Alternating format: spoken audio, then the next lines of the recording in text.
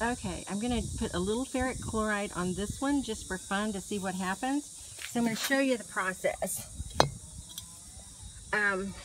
This is ferric chloride, which I got on eBay, and it wasn't very expensive. Then I've tried pouring it over pot, and then I saw somebody using this, and I thought, well, I'm going to try this. What it is a little retouch spray can.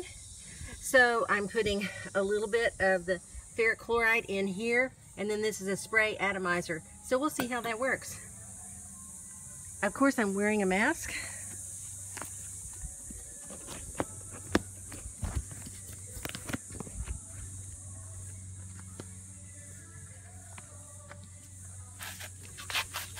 And I'm outside, so you don't want to do this inside.